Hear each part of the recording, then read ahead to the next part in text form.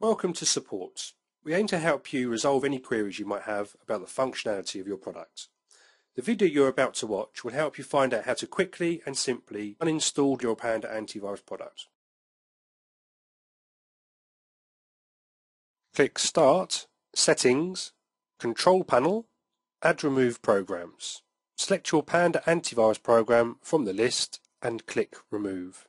Restart the computer when prompted.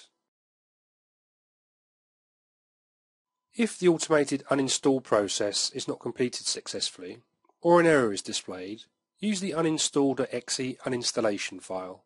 This file will completely remove the registry entries, files and folders of your Panda Antivirus program. So let's find the uninstall11.exe file. Type how to uninstall Panda 2011 in the support search engine or in the general search feature of the Panda Security website. You will see the article, How Can I Uninstall Panda Antivirus 2011, 2010, 2009 and 2008 from my computer. Now, download the uninstallation file.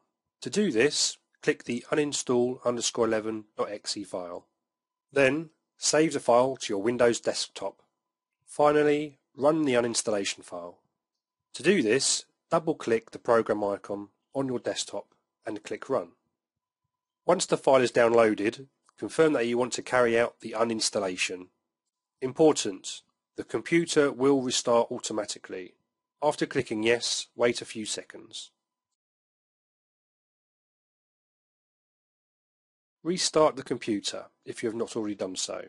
To do this, go to Start, Shutdown and select Restart.